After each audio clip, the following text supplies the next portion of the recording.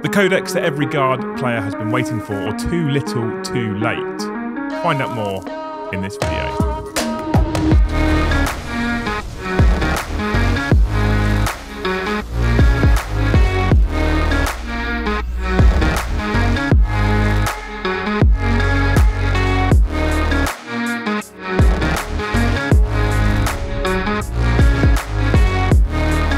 Hey guys, welcome to the video, welcome to my review of Codex Astra Militarum, kind of a bit, because actually there's a little bit more to review here. We have the Cadia Stands box set that Games Workshop kindly sent through to us. So full disclosure, they sent this to me for free to review for you beautiful people, and I'm very excited for it. If you've watched the channel, if you follow the streams, you'll know that I am supremely excited for Codex Astra Militarum. We're not going to cover the contents of this box too well, apart from the fact that I've built a unit of Guard and I've built one of the field batteries already, as well as the command squad, and they are stunningly beautiful kits. They are, however, very similar to the Kriegers in terms of the fact that they're not like stick-on arms. They're kind of monopose models that you can build in one or two different ways.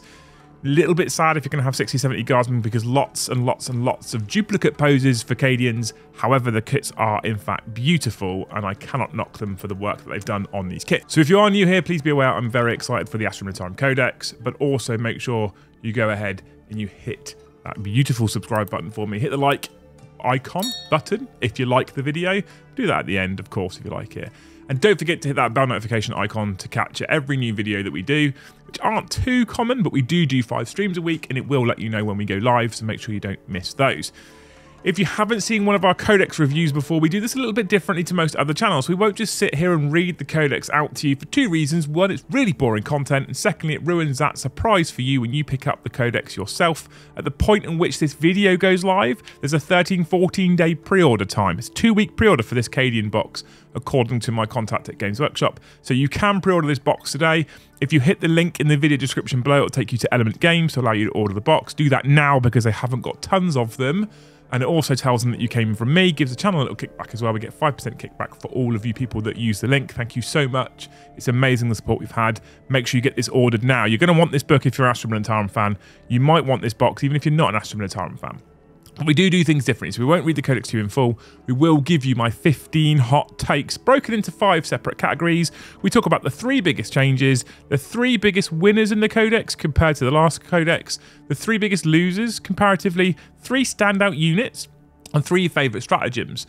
I will add a caveat. This is all obviously my own personal opinion and what I think for the book. Different people will think different units are stronger. Different people have different favourite stratagems. This is just my feeling about the Codex, about the book itself, and what I think is good, bad, terrible, fun, exciting, and interesting in the Astra Militarum Codex. So first of all, the Codex you get in the box is a limited edition Codex with some quite frankly glorious artwork on both the front and the back. The box itself is stunningly pretty. You get a big Cadia Stands logo on the side. As you slide it out of its sleeve, it's beautiful, this box. It's very well put together. Whoever made this should be promoted, quite frankly, because it's so nice. It's a bit of a thick, chunky Codex. There's a lot of changes to Guard, actually, and a lot of Guard players will love it. A lot of Guard players will hate some of the changes. This has been long awaited. So, do I think Guard players are going to be happy with this book overall without spoiling the rest of the review? Yeah, I think you probably will, with a couple of little caveats which we will go over during the video. At the end, I'll let you know where I think this places, how good or bad I think this book is, and I'll give it a score out of 10. That's the conclusion, however, so that's for the end of the video. Obviously, we're going to start with the 3 biggest changes for Codex Astra Militarum. Now, number 1, the first biggest change is that there's no more regiments. There is kind of regiments, but there's no more regiments. What do I mean by that? There's no more regimental doctrines for specific regiments, okay? So in the Astra Militarum Codexes of old, specifically the last one, if we talk about the last one from 8th edition, you have the Catachan Regimental Doctrine and the Cadian Regimental Doctrine and the Armageddon and blah, blah, blah, right? You have Valhallans, and they have specific regimental doctrines. They're the same as chapter tactics, essentially, for Space Marines. So it differentiates the different regiments like you would differentiate an Imperial Fist from an Ultramarine from a Black Templar.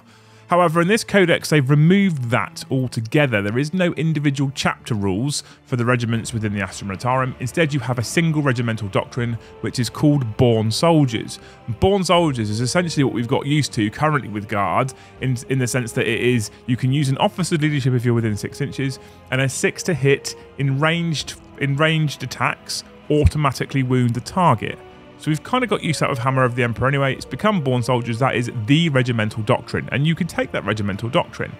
If, however, you choose not to take that regimental doctrine, you can build your own regimental doctrine, and there is a few pages of individual regimental doctrines. You get to select 2 for most of them. There is 1 or 2 that says you can only select one of these. You can only select this one if you haven't selected another regimental doctrine, and you can build your own regiment.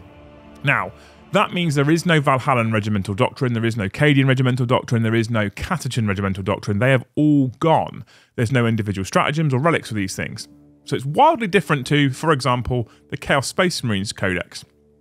I actually kind of like it because it simplifies it a lot. It simplifies a lot of the interactions, arguably means that there's less balance issues internally with the Codex. But I also think that it's a bit sad that they've lost some of that flavour for individual regiments.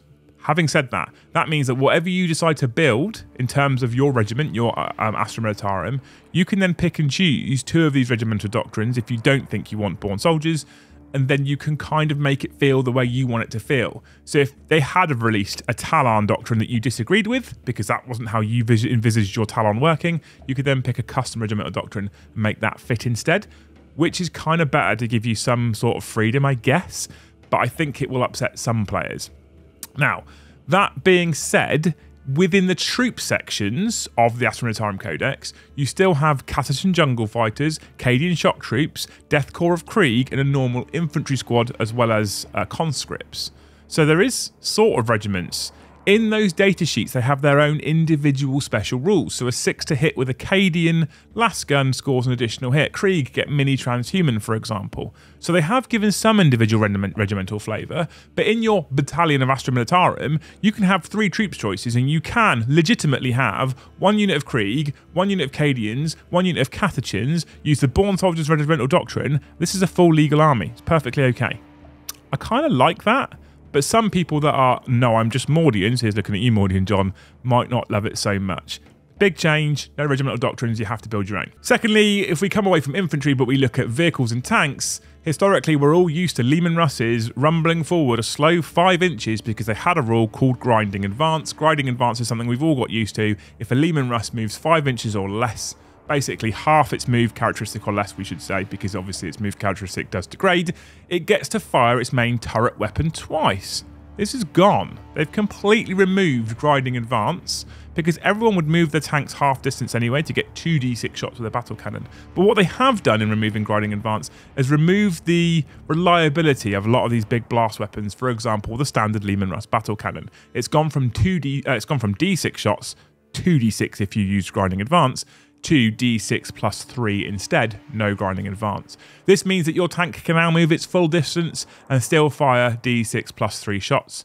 I think this is a positive. It makes tanks much stronger. So a third major change is orders. Orders have changed wildly. I don't think we're massively surprised by this. They're no longer done in the shooting phase. They're now done in the command phase, which makes perfect sense. That's a problem, you would say, if you had officers in vehicles, but there are mechanisms that allow you to disembark from a vehicle and still issue an order. Orders can now be bounced, so if you pick a unit within order range and there's another unit that's the same that's within 6 inches of that first unit, they'll both get the order.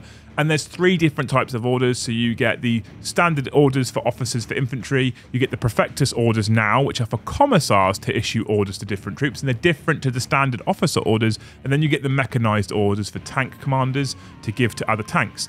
Interestingly, tank commanders, they can't issue orders to themselves anymore. That can't happen. No longer will you say, oh, you've got 3 Lehman Russes. Are they normal Lehman Russes? No, they're all tank commanders, and they're all going to give themselves an order. That's gone now. Tank commanders get access to orders, but they can only order other tanks. They can't order themselves. That's important. It's a big change, that one. So orders have changed. I'm all for it. I think it makes more sense. It's neater. It's tidier.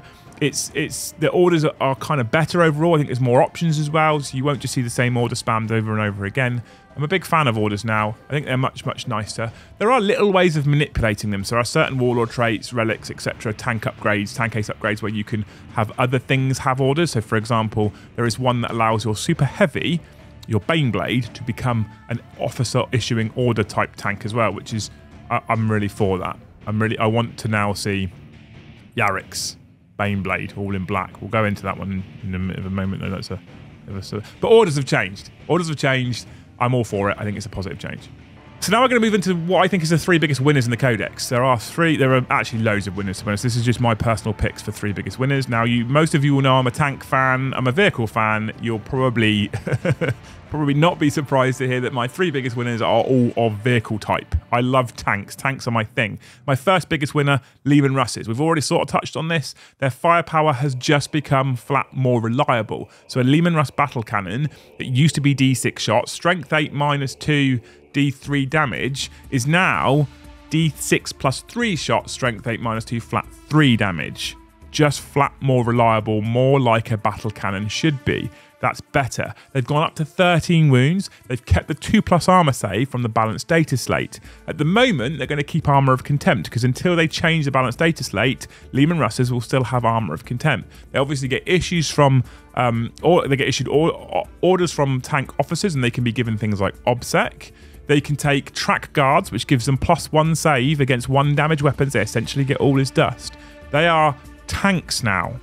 They're actual tanks now. They're good. And let's not shy away from the new Vanquisher battle cannon, which is a single shot. It is a single shot, but it's basically a railgun. When I say it's basically a railgun, it's a 72-inch heavy one, strength 14, AP -5 cannon that does D3 plus 6 damage. It also ignores invulnerable saves, and if it successfully wounds a target, it does D3 mortal wounds in addition. It is quite literally a hammerhead rail cannon, but on a Leman Russ. We lost grinding advance on tanks, but what we did do is we gained turret weapons as a new rule. Turret weapons is very interesting. It is an interesting choice. It's a narrative choice, and I really like it. So if you're shooting with a weapon that has the turret weapon special ability, you get +1 to hit. So ballistic skill 4 Leman Russes are now hitting on a 3+. They have also degraded tank commander ballistic skill to a 4+, but they have turret weapons, so they get to a 3+, which means whether you're a Leman Russ battle tank or a Leman Russ tank commander, you are hitting on 3+, unless you're locked in combat, obviously. But they're blast weapons, Leman Russ battle cannons, I hear you cry. You can't shoot them in combat. Well, that's the second half of the turret weapon ability. It allows you to shoot your turret weapon out of combat. So if you're tied up by gene stealers, for sake of argument, you can target that Carnifex on its way over to you with your turret weapon, even though gene stealers are surrounding your tank. And although it's a blast weapon, it's allowing you to do that. You will suffer the -1 penalty for a heavy weapon, but you get +1 for being a turret weapon, so you're still hitting on 4s out of combat.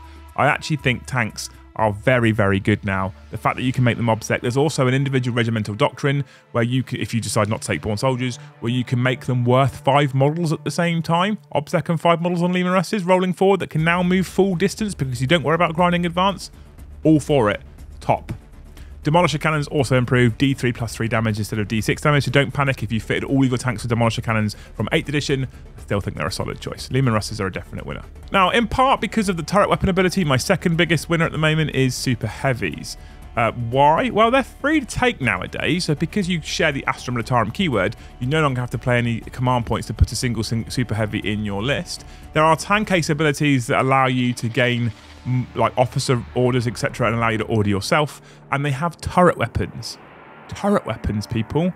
So even a Shadow Sword with its tank destroying gun, which is now flat 12 damage, that has the turret weapon keyword, despite the fact that it's a fixed barrel. It's got turret weapons, which means it gets +1 to hit, which is very, very tasty. 3+ hitting Super Heavies everywhere. Even Bane Blades. Bane Blades still get 3d6, strength 9 -3, 3 damage battle cannon shots, but they are +1 to hit at all times. Hitting on 3s. That's really, really, really tasty. Obviously, like I said, you can issue it orders. You can give it, the officer keyword, so it can issue itself orders and stuff. Super Heavies, I think they're kind of a winner. I actually think they're looking really good right now. I'm very excited to pull the Shadow Sword off the shelf and dust it down and run that in the Krieg. I think I need to pick up another Baneblade after I gave mine to Joe to run them in the Guard as well. Super Heavies have done well. And the last one will probably be no surprises. The last biggest winner in the Codex for me, and some of you may have seen last Wednesday, the community update that came out, the Death Strike. The Death Strike is so good. specifically the Godspear Warhead. So Death Strike's typically one of my favourite looking units. The idea that you just rock up with a V2 rocket with a nuke, old Command & Conquer style, and threaten to nuke your opponents excited me greatly. But in the old rules, they were kind of pants and they didn't really do anything, and it wasn't really worth it, and sometimes you wouldn't even get to fire it. Well, they've made Death Strikes a lot more reliable. They've also made them a lot more killy, but there is a interesting interaction in how they work. So they're probably not going to do all that much killing simply because of how they work. So with your Death Strike that you deploy on the table, in your command phase you do an action and you place a token somewhere in the opponent's deployment zone, let's assume. You place a token somewhere, right? Your Death Strike token. That action completes at the end of your turn. That's it. Done. You place your token. Your opponent then gets a turn. He can move out the way of that token if he wants to.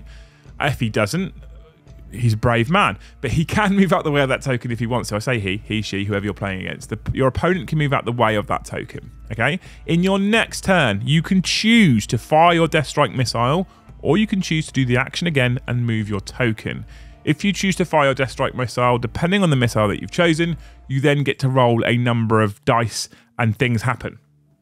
I'm going to revert back to my Codex now because I want to make sure that you guys get the truth for the Death Strike and exactly what they can do, because I think this is exceptionally good but not broken. A lot of people already disagree with me and think that it's broken. Remember, your opponent has a turn to move out the way of that missile. Now, in your shooting phase, you can choose to launch the missile. You've had to have selected the missile before the game starts, so you can't just randomly pick which missile you want. Godspear is the one that everyone's going to be taking, right? So you roll 1d6 for each unit within 3 inches of the center of this model's Death Strike target marker. Okay? So if you've got 6 units within 3 inches of the center of the Death Strike target marker, that's important for reasons I'll go into in just a second. You roll a d6 for each individual unit, and then you apply the result. So on a 2 to a 3, that unit suffers 8 mortal wounds. On a 4 to a 5, the unit suffers 12 mortal wounds, and on a 6, that unit suffers 16 mortal wounds. Then remove the Death Strike target marker. You only do it once. You fire that missile once, it's fire and forget, you're done. You're finished, right? So you can do, if you roll a 1 as well for each unit, nothing happens. They suffer no mortal wounds. So 8, 12, and 16 sounds like loads, right? But if you've got 1 Death Strike, your opponent can circumvent that. It's a 3-inch range, which means it's a 6-inch template, essentially. It's a 6-inch blast template. So if your opponent just stays out of that 6 inches, they're not taking any mortal wounds whatsoever. You place that objective marker, that token, in the center of an objective marker. Because an objective marker is 40 millimeters and it's 3 inches from the edge of the objective marker to be within range of it, not in the center, your opponent just toes on that objective. You're not going to be able to reach them if you've put your token in the center of the objective. So it's not that crazy. However, what I can see is you take 2, maybe 3 Death Strikes with Godspear warheads, you can start move blocking your opponent's deployment zone just by sticking tokens down and going, go on a day, move in range of that. If you're clever with the placement of these, it's very, very good. 2 other missiles, you get a Plasma Barrage warhead and a Vortex warhead. So the Plasma Barrage, you roll a d6 for each unit within d3 plus 6 inches, so much bigger range. More deadly, of course, in that regard. However, they don't do quite the same number of mortal wounds. Subtract 1 from the result if the unit is an infantry character. On a 2 to a 3, it suffers d3 plus 1 mortal wounds. On a 4 to a 5, 2d3 mortal wounds. On a 6, it suffers d3 plus 3 mortal wounds. Then remove the model's Death Strike target marker from the battlefield.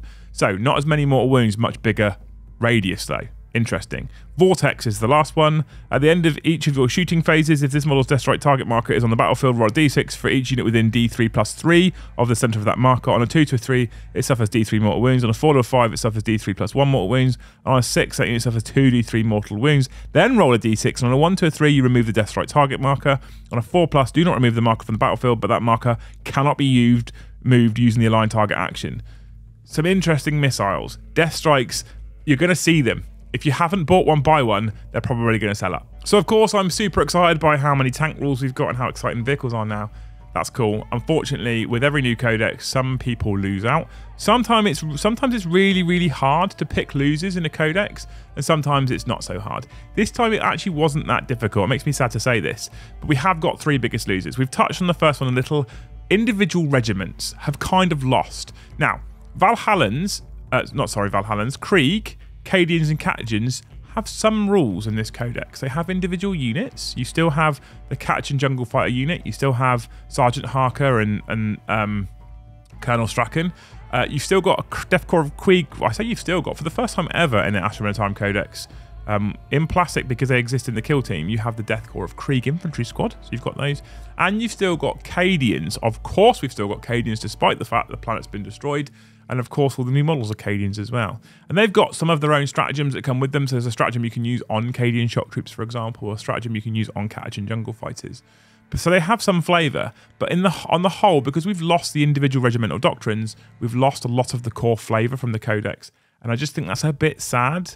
That means that individual regiments are a bit lost here. Now, if we're talking about people that collect Mordians or Valhallans or Talarn, people that have done tons of conversion work or bought all the old metal miniatures, they might feel a bit aggrieved by the fact that their codex no longer has anything that represents their particular chosen regiment whatsoever, and all they have to do is create their own regimental doctrine. It might mean certain people might go, well, that means that it's better for me because I can pick my own regimental doctrine, and actually my Mordians have just got better than they were before. I don't think that's the case though, because if you remember, Mordians had their Mordian parade drill, but they also had the Hammer of the Emperor rules. Well, Born Soldiers is now Hammer of the Emperor, so you're only going to get what you select or Hammer of the Emperor, not both. For some people, that's a bit sad. Makes them a touch of a loser, I'm afraid. Not because you're losers for liking Mordians, but just because you've lost out on individual flavour. Every time people lose out on individual flavour, it is a bit sad, but I do kind of prefer it from a balanced perspective. Second biggest loser is a Wyvern. We've seen Wyverns everywhere forever. Why? They're a non-line of sight firing indirect weapon that does 4d6 mortar shots, essentially, that can reroll wounds inherently. They've lost the reroll wounds. They're just not really worth it anymore, I don't think. When you consider how good Death Strikes are now, when you consider how good Manticores are now because they've just got flat 3 damage, you no longer have to pay for a tank ace ability to give them flat 3 damage on Death Strikes, not Death Strikes, Manticores, you just get it. We've already talked about how good Leman Russes are now, and then you look at the Wyvern. There's just no real reason to take it. You've also now got the field batteries, which have just got flat better weapons, I think, than the Wyvern. I just don't think we're going to see them that much. Wyvern's a big loser. Not that bothered by it, to be honest with you. It's almost like they've sold what they needed to sell of Wyverns, but yeah, you probably won't see many of them anymore, in my opinion. The last biggest loser in the Codex. Sad time, people. Hats off.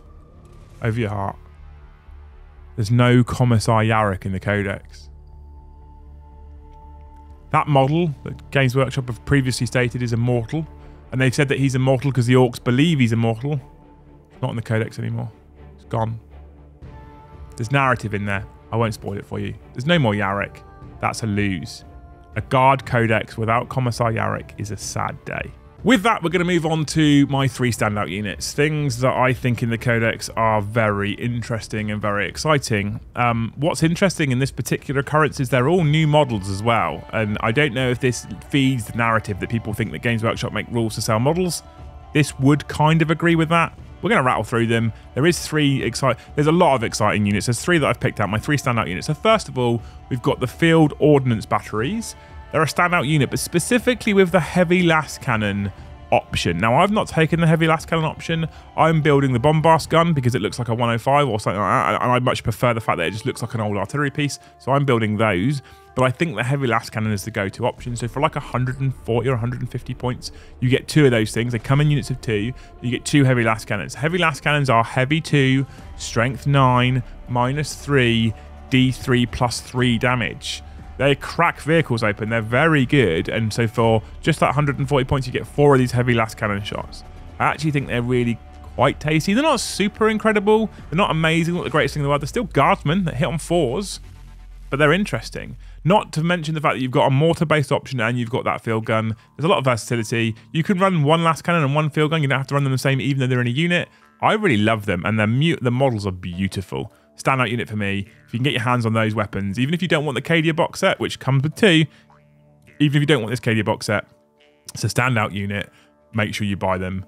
They're incredible. They're beautiful kits. Beautiful, beautiful kits. My second standout unit is Lord Solar Leonatus himself. So we saw the model and a lot of people loved it and hated it, and it was 50-50 and the community was very split. His rules are crazy insane. I'm actually going to grab the book and read you his rules out. And I don't do this very often, but he is just exceptional. Comparatively with every other HQ choice in the Codex, he's borderline an auto include, despite the fact that his points aren't the cheapest in the world ever. So Lord Solar Leonatus, who is, hang on, 170 points for a man on a horse with a sword. Okay, 12-inch move, weapon skill, ballistic skill 2+ as expected, strength 6 for a guardsman's good, toughness 4 because he's on a horse, 8 wounds, attack 6, leadership 10, save 3+. His pistol is a 2-shot 12-inch pistol at strength 8, -3, 3 damage, and his sword is a -3, 2 damage user sword, so strength 6, -3, 2 damage with his 6 attacks. He's got voice of command and regimental tactics. Pretty standard, you expect that, right? So he can issue orders. However, he has a refractor helm to give him a 4+ invulnerable save, and each time an attack is allocated to this model, half the damage characteristic of that attack rounding up. Already very good. The college Astralex, after your opponent has received, this is massive for competitive play, listen to this. After your opponent has revealed their secondary objectives or agendas for a battle, if your army contains this model, you can choose to change one of your secondary objectives or agendas following the normal rules for selecting secondary objectives or agendas. If you do not choose to do so, or if your battle does not have selectable secondary objectives or agendas, then at the start of the first command phase, gain additional command point. So you can look at your opponent who pulls his secondary objectives and go, well, I'm now going to change mine based on what you've done, which is amazing flexibility because you're supposed to select your secondaries competitively in secret. And if you don't do that, you just gain a free command point, which is pretty tasty. He's got a heroic senior officer aura. So while Astra Militarum coins within 6 inches of the model, each model in that unit makes an attack, reroll hit rolls of 1 and reroll wound rolls of 1, like a mini Gulliman at this point. He's the Lord Commander. In your command phase, you can select a friendly core or character unit or battle tank unit within 6 inches of the model until the start of your next command phase. Each model in that unit makes an attack. You can reroll the hit roll. If that unit is core, you can also reroll the wound roll. So now he is a Gulliman stroke Abaddon. Amazing. Then commanding authority. This model knows the regimental orders, the prefectus orders, and the mechanized orders. In your command phase, it can issue up to 3 orders. In addition to the normal units that can be selected for regimental orders and prefectus orders, this model can issue regimental and prefectus orders to infantry officer and militarum auxiliary units, which normally can't receive them. In addition to the normal rules, units that can be selected for mechanized orders, this model can issue mechanized orders to friendly vehicle officer and super heavy units. There's no reason not to take him. There's no reason not to take him. He's a HQ choice who's also a Supreme Commander. There is no reason not to take Lord Solar. He is insanely good for 170 points. He's insanely good. I don't know what they were thinking.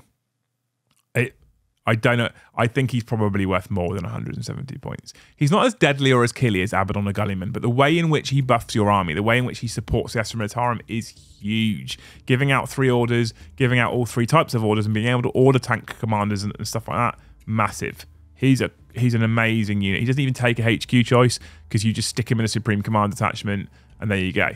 Beautiful. Love it. Top pick. Top pick. My third and final standout unit in this particular codex isn't necessarily one of the strongest ones, but it's the Koskins. Why? The models are beautifully gorgeous and the rules aren't bad. So they're guardsmen with a ballistic skill of 3+ instead of 4+, which is super tasty. We like that straight away. They have hot shot last guns for AP -2, strength 3, -2, 1 damage. But don't forget Hammer of the Emperor auto winning on 6s, which is important. But they have a rule called Warrior Elites, which I really like. When you add this unit to your army, you can select one doctrine from pages 60 to 61 that no other unit from your army has. That unit has that doctrine in addition to any others that it has. You can also give them 4 special weapons, no more than 2 of each type. You can give them 4 special weapons. You can give them 2 melt guns, 2 plasma guns, 6 hot shot last guns, an additional rule that gives them +1 strength or +1 to hit or any of that sort of thing. And then they're just really cool. That's why they're a standout unit. They're just really cool. Just deal with it. I love them. So the final section of the video before we go on to the conclusion is the 3 favourite stratagems of mine. And this was hard. There's a couple of nice stratagems. I don't think there's any that are just insanely incredible, but there's some nice ones. I've got 3 favourites. First of all is Ingrained Precision. Ingrained Precision is a single command point. In your shooting phase, when a Born Soldiers unit from your army is selected to shoot, until the end of that phase, each time a model in that unit makes a ranged attack and a modified hit roll of a 5 automatically wounds a target. If an attack automatically wounds a target as a result of this, then for the purpose of any other rules that are triggered, blah, blah, blah, it counts as an unmodified wound roll of a 6. So, take your army, keep the Born Soldiers Regimental Doctrine, spend 1 CP, you auto wounds on 5s instead of 6s. That's very good. I mean, I think that's exceptionally good, especially if you look at things like Punishers and stuff like that. So a really nice single CP stratagem. I really like it. Big fan. The second one that I love because it just it just personifies the Guard for me. Specifically Krieg, I guess, to some extent, is a stratagem called Fire on My Position. When a Vox Castle model from your army is destroyed by a melee attack, do not remove that model from play. After all models in the attacking unit have finished making their attacks, roll a d6 for each unit within 3 inches of that Vox Castle model. On a 4+, that unit being rolled for suffers d3 mortal wounds. The Vox Castle model is then removed from play. If that model has the Cult of Sacrifice keyword, this stratagem costs 1 CP, otherwise it costs 2 CP. Cult of Sacrifice is something you can take as a regimental doctrine instead of Born Soldiers, plus another one. So you can reduce the cost of this for Cult of Sacrifice. Vox Casters and all units, just run them forward. Very Krieg for me. And then just call in basically bombs on your head. Like it. Even if you don't have Cult of Sacrifice, it's still only 2 CP. Big fan. Love it. I love the fact that he's on the radio as he gets hacked down by the raving berserker saying, just use my coordinates, hammer this position. I'm going to die anyway. You might as well flatten me. Really, really love it. And then we have probably one of my favorite stratagems is 2 command points, Orbital Interference. You only get access to the stratagem if you have an Officer of the Fleet. And Officers of the Fleet we haven't typically seen. They offer reroll, I think, hit rolls of 1 to friendly planes, essentially. Okay, so we still probably won't see that many of them, but this stratagem is wildly powerful, I think. And maybe I'm putting too much into this. This was a hard pick because there's a couple of other really nice stratagems. This is the one that I've selected. Use a stratagem at the start of the reinforcement step of your opponent's movement phase if an officer or fleet model from your army is on the battlefield. If it is the first or second battle round, you can select one of your opponent's strategic reserve or reinforcement units. That unit cannot arrive on the battlefield this phase for any reason, even if it has another rule that states it always arrives on the battlefield during a specific battle round, e.g. drop pod assault. You can only use this stratagem once. So, 2 CP, Officer of the Fleet, your opponent brings 1 single drop pod full of melter guys who's going to come in at your tanks.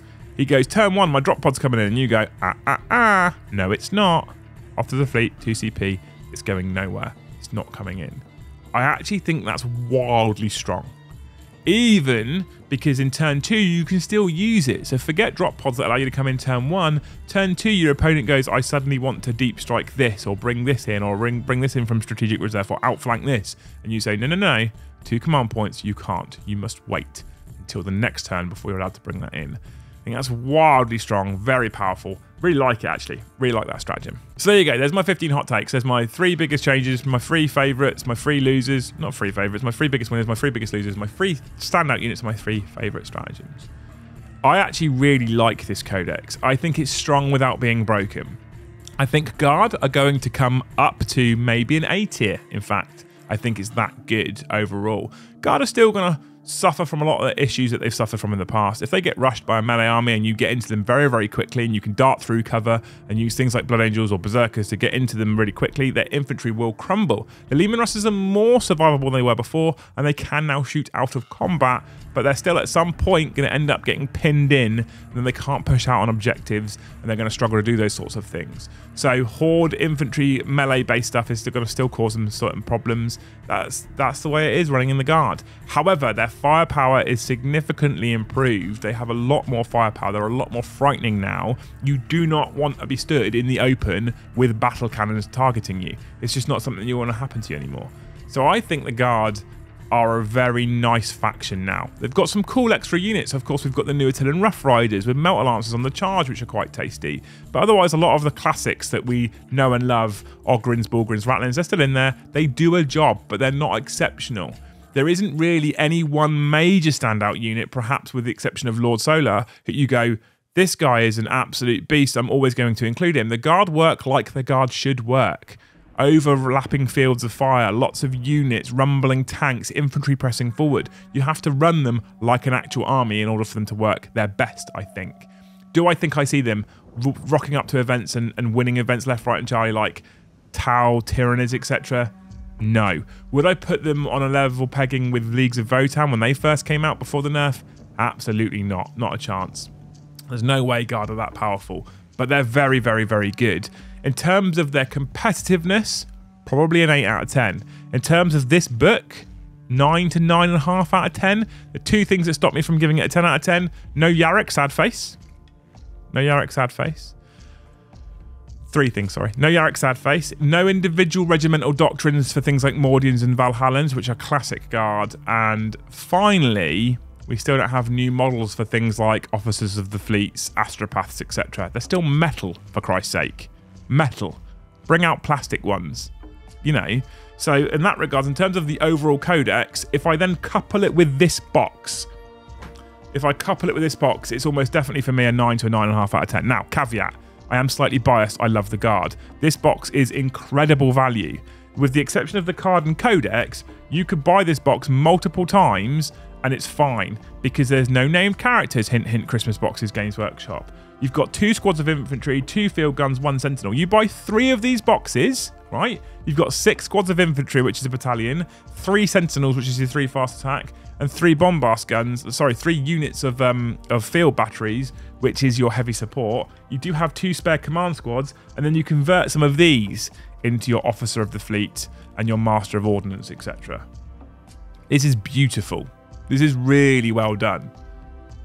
The only negative, the only reason why I will really criticise this particular box is the same reason that I criticise all of the limited edition boxes. Why bring out a limited edition codex that only a select few people can get their hands on and then not allow everybody else in the world to get that codex at the same time? It's just a bit of a feels bad. You can almost guarantee now that people are going to have to wait till after Christmas before they can pick up the Astra Militarum Codex. People then can't plan Christmas purchases, etc. It's just a bit shitty. Events like ours then have to say, I'm sorry, you can't use your new Guard Codex because it's not on general sale yet. That's the rule that we've set. Until it's on general sale and available to everyone, no one can use it. And that's just a bit of a shit play. This box is so good. I've said this before with other boxes as well, like Leagues of Votan. The book is so good that you could release the standard codex at the same time and you're still going to sell the box out, in my opinion. Maybe that's just me. But yeah, the codex is amazing. I really love it. I'm a huge fan. Top work, Games Workshop. Anyway, that's my review. I want to know what you guys think. Let me know in the video description below what you guys think of this particular codex, what you've seen so far from the releases from Warhammer community. Are you excited for this? Are you sad that it's just Cadians in a box again? Or are you thinking, no, actually, the models are so nice, I'm okay with it? I'm a person who's never been excited by Cadian models ever in my life. And I started putting these ones together and I was like, I actually love these. I'm happy to run them as Cadians. I've never been there before. That's how nice these sculpts are. They're a good job. I'm sad about the potential duplicates, but they're a good job, well done. So let me know what you think about this particular box set. Are you looking at picking it up? Have you already clicked my link? If you already clicked the element link and gone and picked it up, you should have done. You should have done that. Finally, a massive shout out again to Games Workshop. Big thank you, Games Workshop, for supplying us with this box. Obviously, it's not paid for content. They haven't paid me to do the advertisement for them, but they have sent me the box to review, and I appreciate that. Really appreciate them supporting the channel, so thank you to GW for that. I am going to criticise the fact that you are going to release only a limited edition codex and not a standard one. Makes me sad, but that's my only real criticism. Otherwise, this is a good release for Guard. It's a good release. Not to mention the fact that we haven't yet had the Rogal Dawn tank come out. We haven't had the Attilan Rough Riders come out, so we've got more exciting things to come for Astra Militarum. It's an okay time to be a Guardsman. At the start of the video, I said, is it the book everyone's been waiting for, or is it too little too late? It's kind of both. So it is the book everyone's been waiting for. It's very good. It's very strong. I think Guard players on the whole will be very, very happy with this book. However, it's taken far too long to get it out, and there is whispers of 10th edition on the horizon, and I don't think Guard players will be particularly happy if they only have 6 months with their new codex, and then 10th edition drops and they're bottom of the pile again. That would make people very sad. Let's see what happens. Let me know what you think. Thank you so much for watching. If you haven't already, please make sure you hit that like, hit that subscribe, hit that bell notification so you are notified every time we go live, and we'll see you in the next one.